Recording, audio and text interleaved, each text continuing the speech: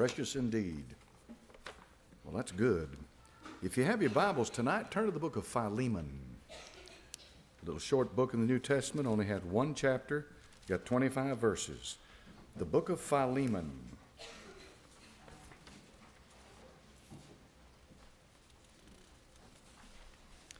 The book of Philemon, verse number 1.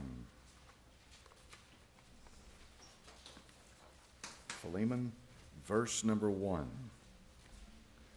The Apostle Paul says, Paul, a prisoner of Jesus Christ, and Timothy, our brother, to Philemon, our dearly beloved and fellow laborer, and to our beloved Apphia and Archippus, and our fellow soldier, and to the church in thy house. Grace to you and peace from God our Father and the Lord Jesus Christ. I thank my God, making mention of thee always in my prayers, hearing of thy love and faith which thou hast toward the Lord Jesus and toward all the saints, that the communication of thy faith may become effectual by the acknowledging of every good thing which is in you in Christ Jesus. For we have great joy and consolation in thy love, because the bowels of the saints are refreshed by thee, brother. Wherefore, though I might be much bold in Christ to enjoin thee that which is convenient, yet for love's sake I rather beseech thee, being such an one as Paul the aged, and now also a prisoner of Jesus Christ, I beseech thee for my son Onesimus, whom I have begotten in my bonds, which in time past was to thee unprofitable, but now profitable to thee and to me, whom I have sent again. Thou therefore receive him, that is mine own bowels, whom I have retained with me, that in thy stead he might have ministered unto me in the bonds of the gospel. But without thy mind would I do nothing, that thy benefit should not be as it were of necessity, but willingly. Father, bless this holy book now. Give me wisdom in the Scripture. In Jesus' name I pray, amen. Now, if you're familiar with the book of Philemon, you know it's the story of a runaway slave. And if you'll notice, the slave's name in verse number 10 is Onesimus. And the letter is addressed to the owner of that slave, Philemon. And the question has been posed many times, why does the Bible support slavery? And of course, I have to answer that tonight. If you'll please listen to me, I'll try to give you a good explanation. The Bible is a history book, and it records the warfare of a nation that lived in a violent time and a violent era. Their people were carried off in captivity into slavery, Israel's, and Israel, by virtue of winning wars, would take people into slavery. This is the Old Testament pattern. This is the way it worked in the Old Testament. Of course, that's still happening today around the world. Slavery by no means is over. There's a lot of slavery going on in the world, especially in the Arab communities. But the bottom line is that Israel in the Old Testament was like their pagan counterparts when it came to conquering and being conquered.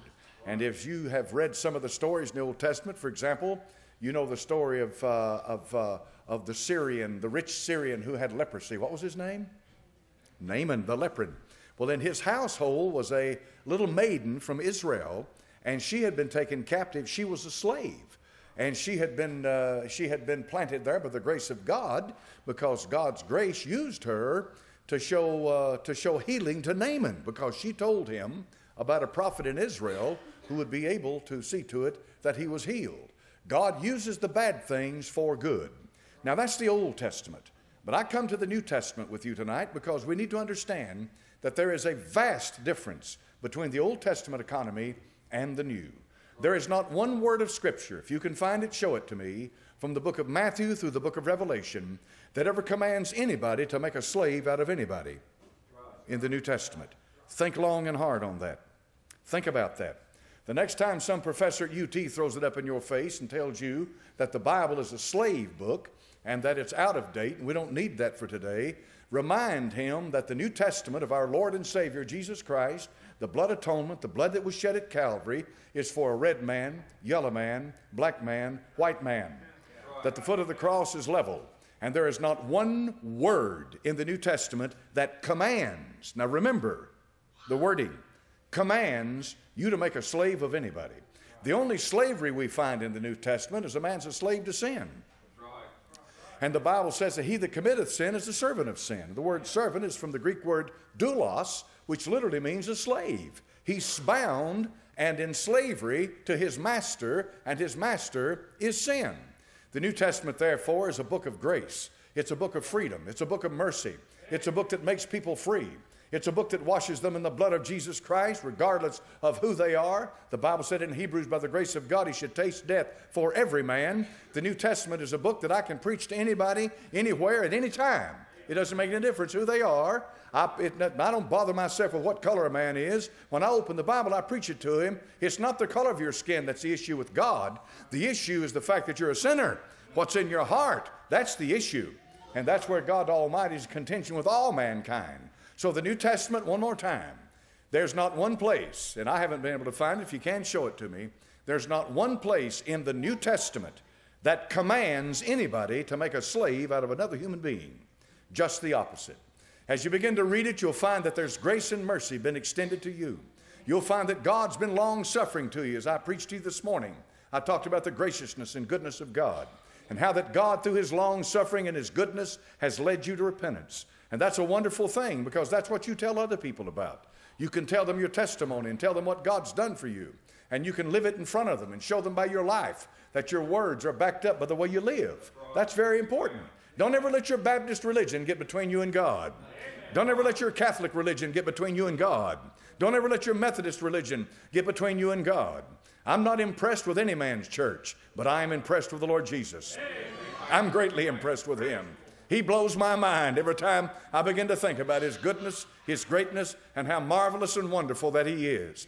And the fact of the matter is, he is the most indiscriminate that ever has lived when it comes to who can come to him. For if whosoever will, let him come and take of the water of life freely. I'm so glad whosoever includes me. I'm glad for that tonight. Not a rich man or a poor man, not the elite or whatever. It doesn't make any difference who you are. The cross at Calvary is open to all of Adam's race. And the reason for that is because all have sinned and come short of the glory of God. It teaches us in the book of Romans.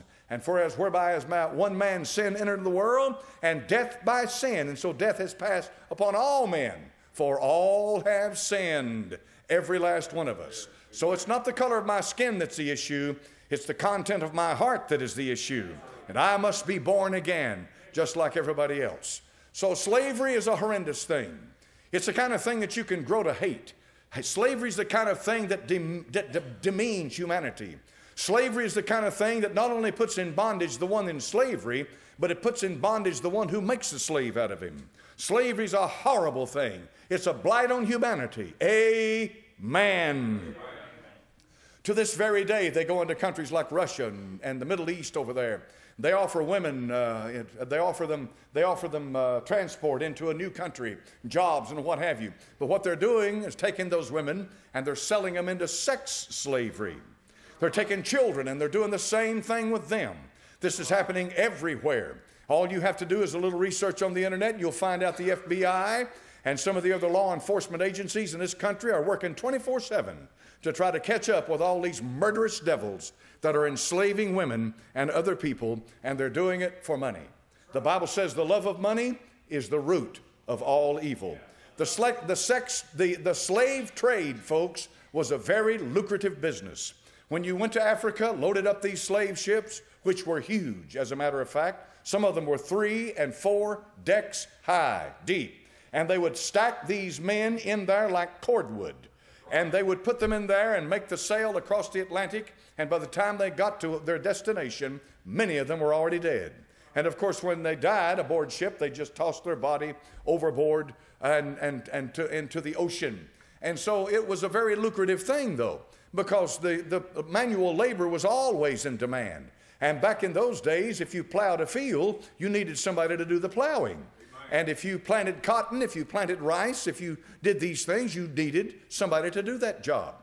And for example, where they're going to Haiti right now, they're carrying the gospel down there to the Haitians. Do you know who populated Haiti? Do you know that it's all a matter of the slave trade?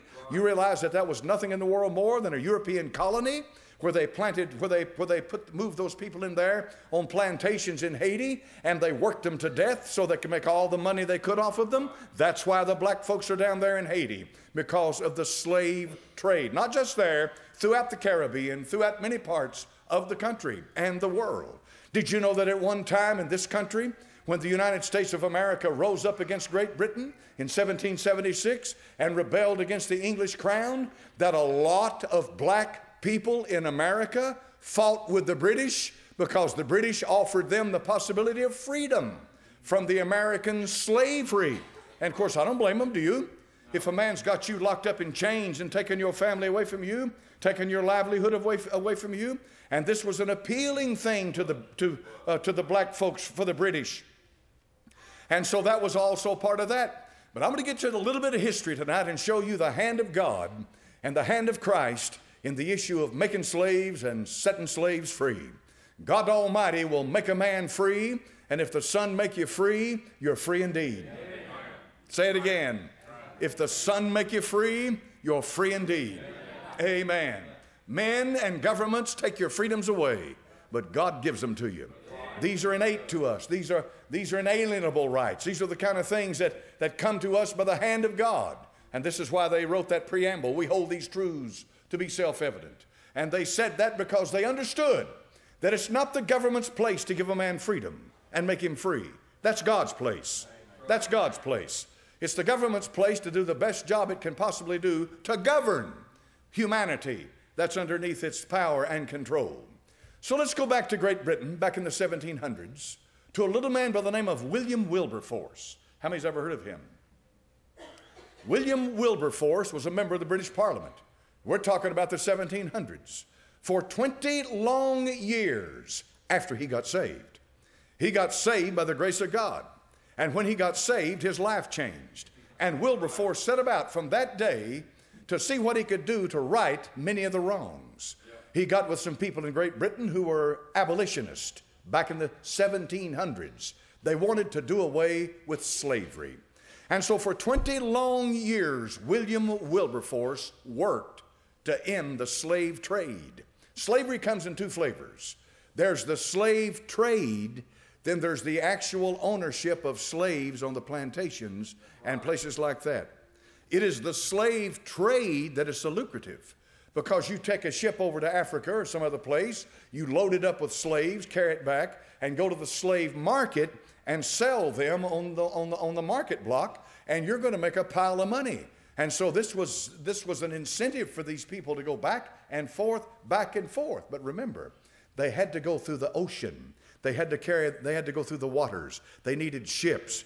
That's the only way to get from continent to continent before they had airplanes. And so they would carry the slaves in their ships. So for 20 years, William Wilberforce, once he got saved, had set about to do everything he could to end the slave trade. And in 1807, remember this date, in 1807, Great Britain passed the Anti-Slave Trade Act. I forget the official name of it, but it simply had to do with the fact that Great Britain would no longer participate in the transport of slaves from Africa, West Africa, mostly in that era, and it would no longer be part of the slave trade in 1807. And 1807, Great Britain had the largest navy in the world. For 100 years, from 1807 till the early 1900s, Britannia ruled the waves. Great Britain was such a small island, yet it projected its strength all over the world. And one of the great reasons that it projected its strength all over the world was the fact that it had a navy. Great Britain had the greatest, largest, and best navy on the face of the earth.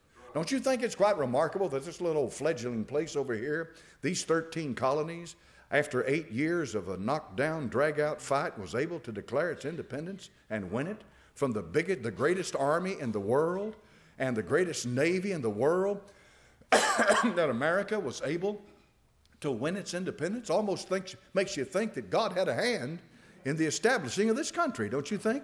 Yeah. He certainly did, because he was going to use America as a missionary field. He was going to use it as a place to send missionaries to the ends of the world. He was going to use America as a place for the Great Awakening, where he would show men and women what a real move of the Spirit of God was really like. And he was going to use America to establish it on a constitution that looked up into the heavens and said, the Lord God gives us our rights. And from that day on, America grew and America was great. The people we have in office today in America don't know anything about that. They don't believe in that. They're taking your rights and your freedoms away from you, left and right. I'm telling you right now, and please hear what I've got to say. This next election that's coming up may be the most important election that this nation has ever had. You've already seen what the Supreme Court has done. You've already seen the preview of what's coming. And you should be witness to that fact. And this next election coming up in the United States of America may very well be the most important election that this republic has ever had in its existence. So the slave trade flourished, but William Wilberforce fought it. He fought it because it was barbaric. He fought it because it was inhuman. He fought it because there was no way that he could reconcile the buying and selling of human beings with the gospel of the grace of God, our Lord Jesus Christ. And I say to you tonight, I can't either. I cannot justify the two. They are incompatible. They cannot belong in the same ship together. If I know my Lord Jesus Christ is my Lord and my Savior, I've been bought and paid for by the blood of Christ, my sins have been forgiven, who am I to take a man or a woman and enslave them and drive them and take their life and liberty and freedom away from them? The Bible said, be kind-hearted, tender, forgiving one another, even as God for Christ's sake hath forgiven us. The New Testament is full of admonitions for us to be good to each other and forgive each other and bear one another's burdens and so fulfill the law of Christ. How in the world can that be compatible with the slave trade? So in 1807, they passed the law. And here's where the rub comes in. Great Britain not only passed a law in 1807 that said that the slave trade is illegal in Great Britain, they began to enforce that law in the Atlantic Ocean, especially of any ship that they might find that was a slave ship. They would stop that ship, board that ship, and whatever they needed to do to see to it that the law was enforced. And so Great Britain became the police of the seas. This ran them headlong into the United States of America. For there were times that they would board an American ship. And by boarding that American ship, it created a lot of tension between Great Britain and the United States of America, which along with other things eventually led to the second war, some call it, of independence. The first one was fought in 1776, but the second war of independence was in 1812. And this was a war between Great Britain and the United States, and part of the issue of that was boarding of American ships. And Great Britain was going to enforce the slave trade prohibition and ban on the seas. Now, I'm going to be honest with you tonight. The United States passed an anti-slave trade bill in 1807 too. And so the United States, understanding that it was a lucrative business, you have families in this country right now, folks. Now, listen carefully to what I'm saying to you. There are millionaires in this country right now, that are the direct result of the slave trade of the 1700s. Right. Amen. And you can be certain they don't want their name in public. You can be certain they're not going to tell you on Facebook about what all they were part of. You can be certain that they're going to stay in the background as much as possible. But that is a fact of the history of this nation and the world. The reason I bring this up to you tonight is to tell you that the moving force in Great Britain to eradicate the slave trade was by a Christian, an evangelical Christian. It was by a man who was born again. William Wilberforce was a little man. He wasn't huge, but he had a big heart, and he had a big love for his Savior. And so therefore it was Christianity. It was Christ and his cross that was directly involved in the abolition of the slave trade in 1807. Now, during that period of time, right before 1807, a young man that was a brigand, he was a drunkard, he was a thief, he was a rebel rouser, he was a hellion. He got on a slave ship and took off, and he almost lost his life one time in Africa. And he got hardened through all of this. And when you're dealing firsthand with the slave trade, it can make you, no doubt, I don't see how you could get anything but hard to watch the suffering and the death of another human being like that. You have to harden yourself to it. That's all I can say. That's how you live. And he got hard. But he came face to face with mortality. And let me read to you what he said. These are his own words. He came face to face with mortality. And here's what he said. He said, that night, a violent storm flooded the ship with water. Fearing for his life, he surprised himself by uttering, Lord, have mercy on us. Spending long hours at the ship's helm, he reflected on his life and rejection of God. At first, he thought his shortcomings too great to be forgiven. Then he said, I began to think of Jesus, whom I had so often derided, of his life and of his death, for sins not his own, but for those who in their distress should put their trust in him. In coming days, the New Testament story of the prodigal son particularly impressed him. He became convinced of the truth of Jesus' message and his own need for it. I was no longer an atheist, he writes. There aren't many atheists in the foxholes, by the way. Atheists live they live in comfortable surroundings, and they have good incomes, and they're healthy. And he said, I was no longer an atheist. I was sincerely touched with a sense of undeserved mercy in being brought safe through so many dangers. I was a new man. And so he wrote a song. He wanted you to hear the words of what happened to him. And here are his words. Amazing grace, how sweet the sound that saved a wretch like me. I once was lost, but now I'm found. Blind, but now I see. 'Twas grace that taught my heart to fear, and grace my fears relieved. How precious did that grace appear the hour I first believed. Through many dangers, toils, and snares, I have already come. 'Tis grace hath brought me safe thus far, and grace will lead me home. The Lord has promised good to me. His word my hope secures. He will my shield and portion be, as long as life endures. Yes, when this flesh and heart shall fail, and mortal life shall cease, I shall possess within the veil a life of joy and peace. The earth shall soon dissolve like snow, the sun forbear to shine, but God who called me here below will be forever mine. John Newton, 1779. John Newton was moved by his association with William Wilberforce. William Wilberforce had an enormous effect on John Newton. And because of that, John Newton became part of the abolitionist movement in Great Britain once he got saved by the grace of God. John Newton got saved by the grace of God because he came face to face with his own mortality and realized for the first time in his life how sorry and low down and what a miserable creep that he really was, and he was not ready for death. He was not ready for it. And let me tell you something tonight. This you can be certain of. 95% of the people that you rub shoulders with every day of your life are not ready to die. The last thing on their mind is death. So somehow or another they're in this stupor, like a drunk man, like somebody doped up, as if I keep putting it off and I keep putting it off and I don't think about it, I don't have to worry about it, it's not going to happen. And somehow or another they've convinced themselves that they're going to live forever. Even though they know it's a lie, they had rather believe the lie than believe the truth. But the truth is that it is appointed to men once to die, and after this the judgment.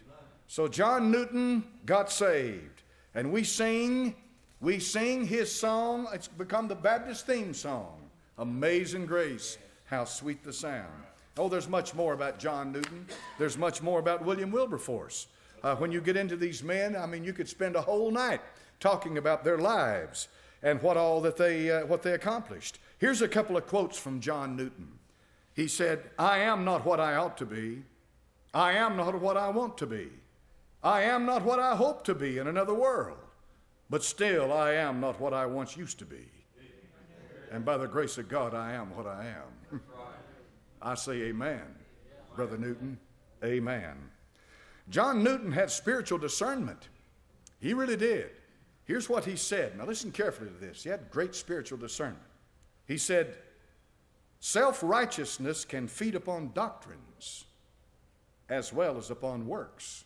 Amen. Take that home and think about it. A Pharisee is a man who can quote you all of his law, all of his do's and all of his don'ts. But he only quotes and does that part that's comfortable to himself, that he can see himself accomplishing. Therefore, he builds his self-righteousness. Now, William Wilberforce, the Slave Act, Trade Act of 1807, he was the man that pushed it and got it through the Parliament in Great Britain. And because of that, the slave trade was outlawed, and Great Britain went out into the sea, into the Atlantic, and because of the fact that they had such a great navy, they went out there to enforce that slave trade. And some people got killed, and some things happened, and one thing led to another. But the bottom line is, when I look back at that and I think about how that Great Britain had the greatest navy in the world at that time, all I can say is it must have been the hand of God. It must have been the hand of God that moved for them to do that. Say, why is that, preacher? Well, the colonies had plenty of slaves, folks. There were plenty of slaves here in the Americas. All kinds of slaves in the Caribbean. All kinds of slaves that had been brought over here previous to that. But once you shut off the pipeline, once you shut off the slave trade, it's just a matter of time before it begins to dry up. And of course, it consummated in a war that started April 12, 1861, here in the United States of America. And one of the issues was over the ownership of slaves in this nation. We call it the Civil War. You see, owning slaves and slave trade is a hard thing to bear for anybody. I've got some books in my office written by some of the men who are they're apologists for slavery. These books were printed in the late 1800s, and I could name names tonight, but I'm not going to do that. But I've read their books, I've read their works, I've read their quotes of Scripture, I've read their justification for slavery, and I don't buy it. I reject it. I take the place of William Wilberforce, folks, and you ought to think about that tonight. I take his place of rejecting slavery. Like I say again, there's not one word, not one place in the New Testament that commands you to make a slave out of a human being. Here's what makes a slave out of a man is when he rejects the Lord Jesus Christ. And sin dominates him and puts him in chains. There are people today who will fight the issue of slavery. They'll debate with you about the issue of slavery, but they are more slaves themselves than anybody that's ever been in this country or anywhere in the world. They're slaves. They're slaves to sin. There's only one tonight that can make you free, and that's the Lord Jesus Christ. William Wilberforce was a humble man. When he died, he had a little place picked out for them to lay his body at rest, but the Parliament over there in Great Britain talked to his family and said, let us bury him in Westminster, which is it is the place of the all I can say is you'd have to go there. I've been there one time. I've never seen anything like it in my life. It's a church, but it's full of tombs of the kings and the queens of Great Britain, of the generals, the explorers, of all the great names of the greatest of Great Britain. They're buried here in this church. But along with them is this man of God, this humble servant of the Lord, William Wilberforce. It would be good for every American to know who he is. It would be good for every Christian, for certain, to know who that man is, because you're going to meet him at the judgment seat of Christ. You'll meet William Wilberforce. Here's a couple of things that he said. He said, "It is not the great end of religion, and in particular the glory of Christianity, to extinguish. Is it not the great end of religion, and in particular the glory of Christianity, to extinguish the malignant passions, to curb the violence, to control the appetites, and to smooth the asperities of man, to make us compassionate and kind and forgiving one to another, to make us good husbands, good fathers, good friends, and to render us active and useful in the discharge of the relative social and civil duties. Amen. Did you know that if America had a real Christianity, our marriages would be healed? That's right. Amen. Our little children would have a mother and a father. Yeah. Instead of an intellectual or a cultural Christianity, if we had a real Christianity in this country, the man would be the breadwinner in the home, and the man would go stand and fight for his family, and he'd stand against the enemy, and he'd set the example before his children, and he would be willing to give his life for his home. Notice that it says, husbands, love your wives, as Christ loved the church and gave himself for it. Now, you may not be too familiar tonight with some of the things about the Hindu religion, but remember that Great Britain at one time was a world empire. Remember that during the time of Queen Victoria, which was later than Wilberforce, during her lifetime, the sun never set on the British Empire. That's how large it was. From sea to sea, the sun never set.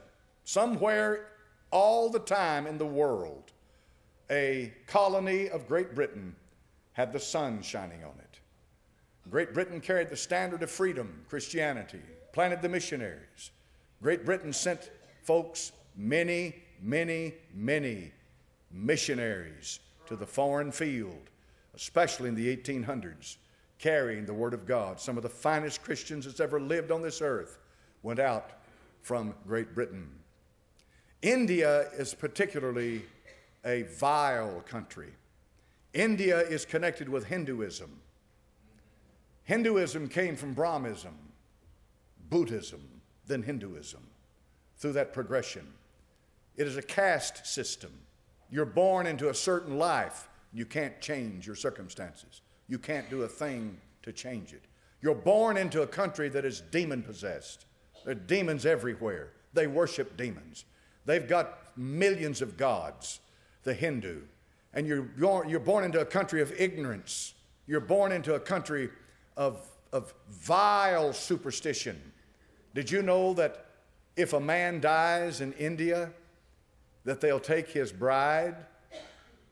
If he's a young man, they'll take his young bride and they will burn her on the pyre that they burn his body on. That's called sati.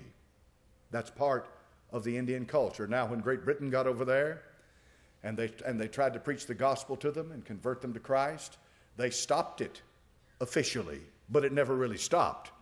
You see, you can pass laws and stop something officially, but you're not going to change the people. Did you know that in India, it's one of the worst countries in the world for infanticide, the killing of the children, killing of little ones? Did you know that America has killed 70 million babies? Did you know that back in the time when the gospel of Christ was preached from sea to sea in America, and we had the Great Awakening and we had revivals that were real revivals, and men would and people in this country at one time would pray and read their Bible? We didn't have anybody killing people like that. We had abortions. We've always had abortions. Abortions have always been around from the creation of mankind, no question about that. But we weren't killing them like we are today. What's happened to America? It's turned into paganism. It's turned into another India in a lot of senses. Wilberforce preached the gospel. He believed in getting people saved. He believed in changing them. And India, folks, is one horrible place. I don't know if you know anything about it. There's a place over there in Calcutta called the Black Hole. How many of you know how big Calcutta, India is? It would swallow the state of Tennessee 3 or 4 times as far as population is concerned. It's a huge place. And there's a place over there that's called the Black Hole in Calcutta.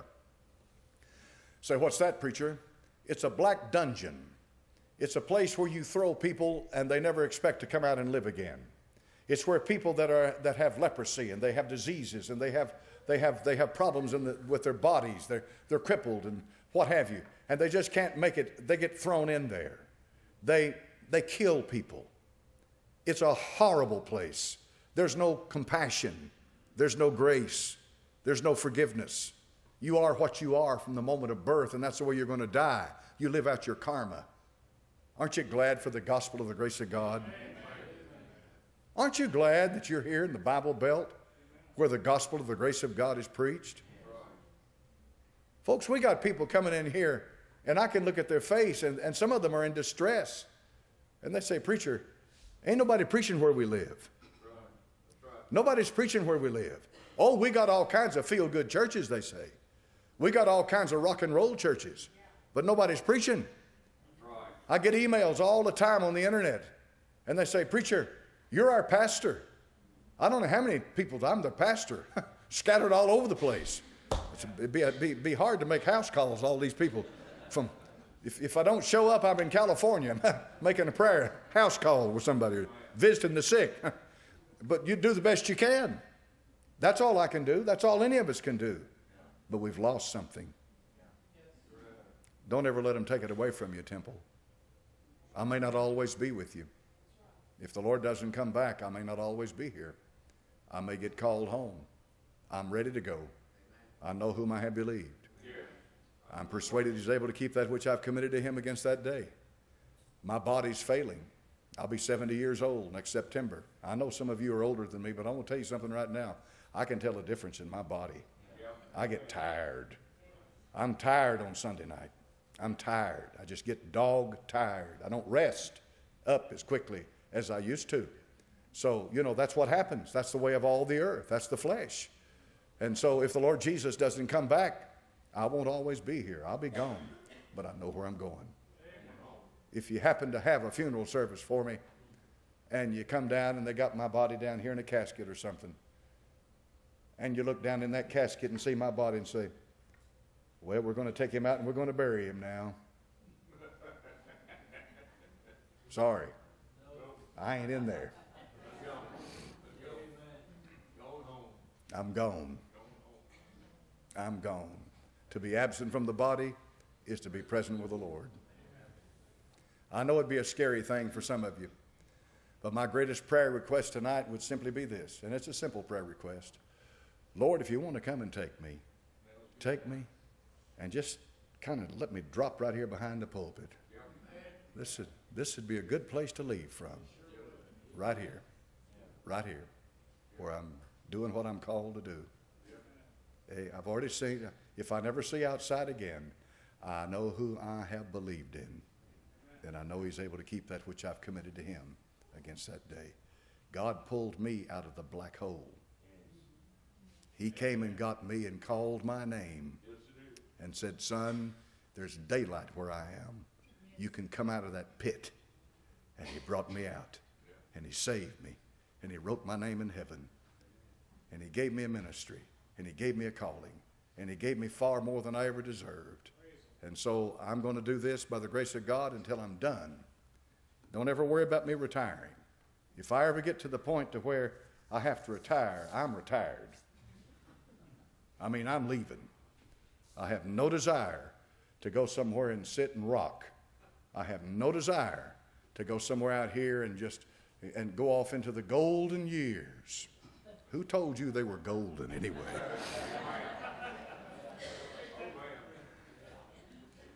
They're brass, brother. Nothing golden about them. But I'm thankful. I'm thankful to God for what he's done for me. I'm thankful. I'm thankful. I hope that little bit of history tonight, connected with Philemon, a runaway slave, is kind of instructive. Great Britain's not a perfect country. They've got their problems. They've had their problems. But God's used them in the past. He has used them. They were very instrumental in stopping that murderous slave trade in the oceans with their navy. Yes, sir. The most dangerous place in the world has been declared for mother's womb. Yeah, brother. 1 in 5 end up in abortion. Yeah. Isn't that something? That's sad. I think all the time, you won't see little babies, folks, at the judgment seat of Christ or the great white throne. You won't see little babies. You're going to see fully grown, fully matured. And you're going to think to yourself, my goodness gracious, these were the ones that were murdered. They were killed.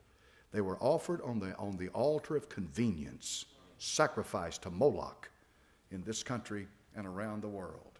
Folks, they're real. They'll be there. You're going to have to deal with them. And the only way to have it right is to get on your face and say, God, forgive me for killing my baby. Lord God, get its blood off of my hands. Forgive me if I was party to an abortion. God, forgive me. Forgive me, Lord. Forgive me for having part to do with that. And He will. He will. He will. Yes, sir. God bless you. Yes. This past week,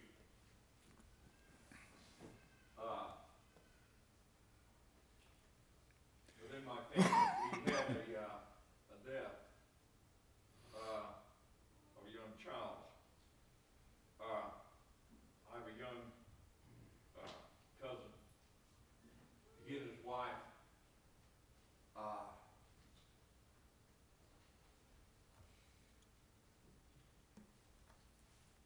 she became expectant, and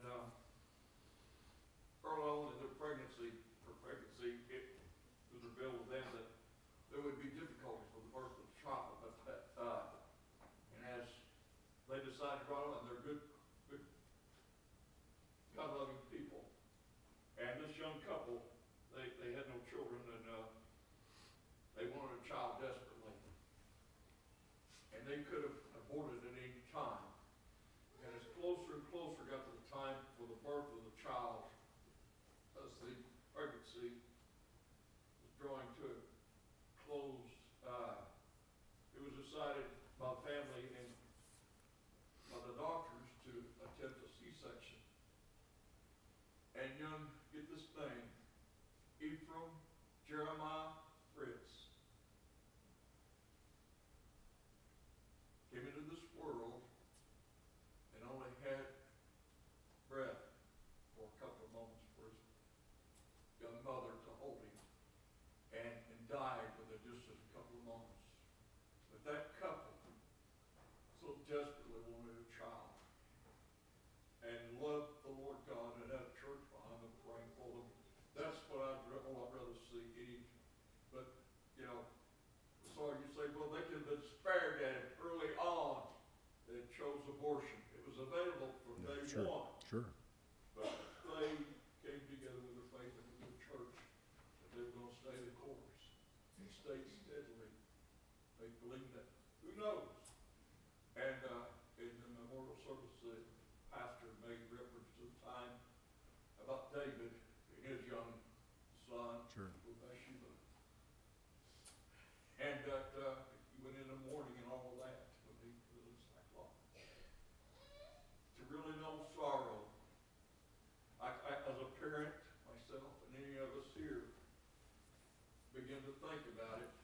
I've had a lot of friends that have had the sad experience of having a child be taken before time. It's unnatural for a parent to bury a child, but for a young couple, young Christians, early on, in places like that, the love of God, expressed around that, and see that in them, the love that Jesus has for them, and the compassion that the Holy Spirit gave both of them, the comfort. Yeah. There's comfort, Pastor, in the Holy Spirit. Yeah, absolutely. Without that comfort, I don't know how that any of us survive in this vile world that you described so vividly to us tonight, Pastor. But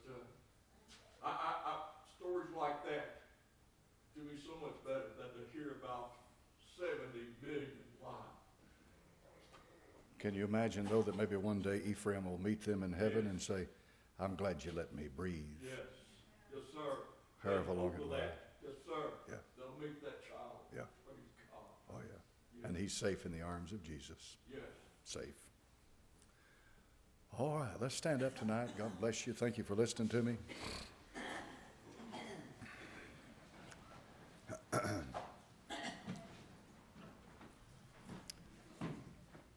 Yes, ma'am. My mother, she went to the hospital today. She woke up this morning, her whole body was numb and swollen.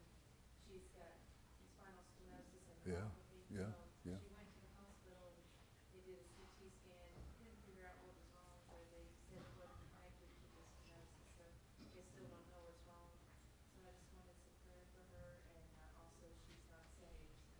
Yes, ma'am. Amen. All right. Remember her mom. Amen. Yes. Yes, sir. My niece was pregnant, and the doctor told her through many tests, the baby's lungs weren't developed at all. She needed to have an abortion. This went on for 6 months. She blatantly refused and said, "I'll take what's not given." Baby had no kidneys. They had all the pathology to prove that this baby was born. We prayed and prayed and prayed, and I just saw her last week, perfectly healthy. She's about 12 years old now. And that doctor said, "I will never again advise anybody to have an abortion after a year." Doctor said that. The doctor said that. Amen. Doctor learned a lesson. Sure did. And we don't know exactly, he might have been right on his diagnosis, but the Almighty intervened. That's right. Amen. Amen. Amen. Y'all remember Shelley Lee tonight? She sent me a text message right before I came to church, and she said she has an infection in both ears and has a lot of pain with it, and asked it that I would request prayer for her. Shelley Lee. Remember Roger? He's pastoring a church now up in Jacksboro. I think it's Jacksboro, somewhere up in there. Remember Roger? Roger Lee's a good man, folks. Amen. Roger Lee's a good man. And pray for him and pray for the church that he's pastoring up there, and ask the good Lord to bless him and give him the messages he needs to preach and minister to those people. Amen. All right. Yes, ma'am.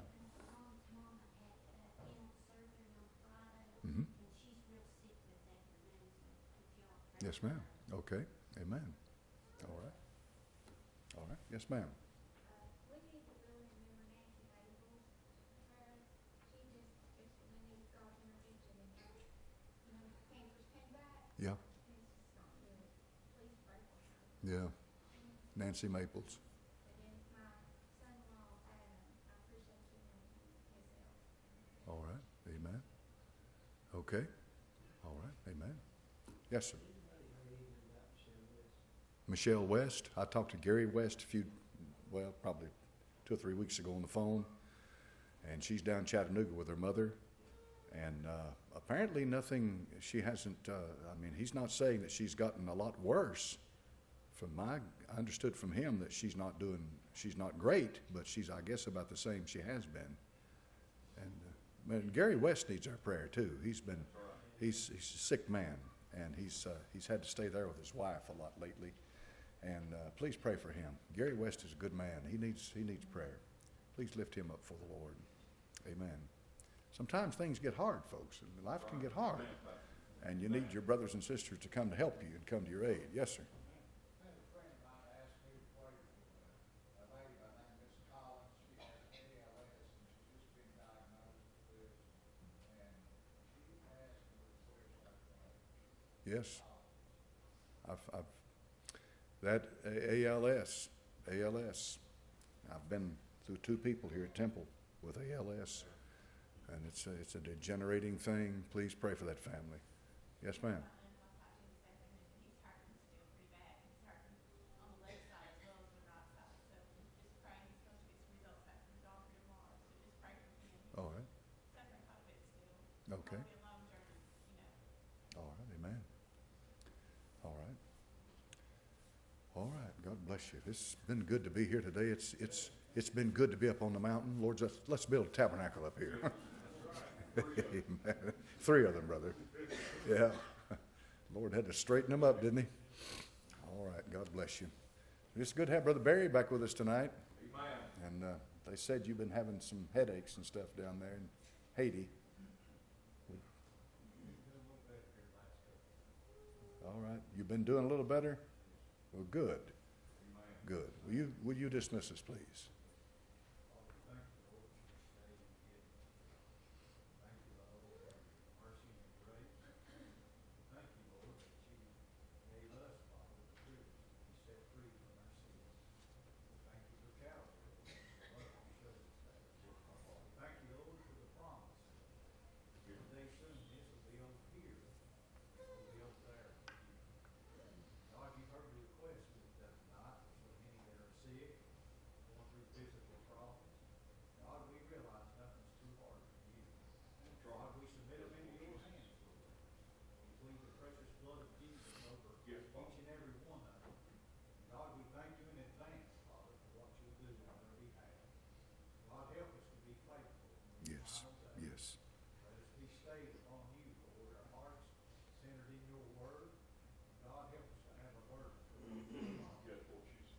speak to their hearts before it's eternally too late.